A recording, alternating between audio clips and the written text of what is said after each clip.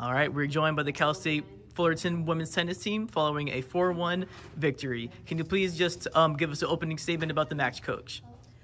It was a great match. I think we came off really strong with the doubles point, and really great job from the team with bringing that energy to work the singles, and we were able to just continue that momentum forward. So it was great to see how we carry ourselves throughout the match.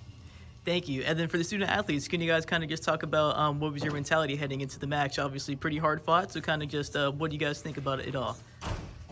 I think all of us were super ready for the match. We were very supportive, loud, and we're happy we got the doubles point, and then it was the same energy. We came to singles and we didn't let anything like bother us, and we took advantage right away and helped us to win.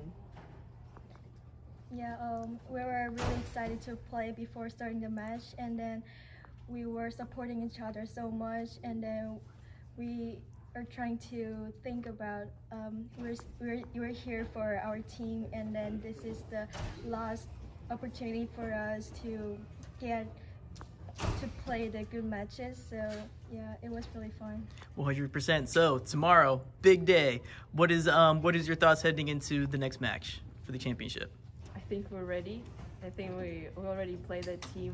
We know their strength. We know how to play against kind of all of them. So I really think we're ready for them. Yeah.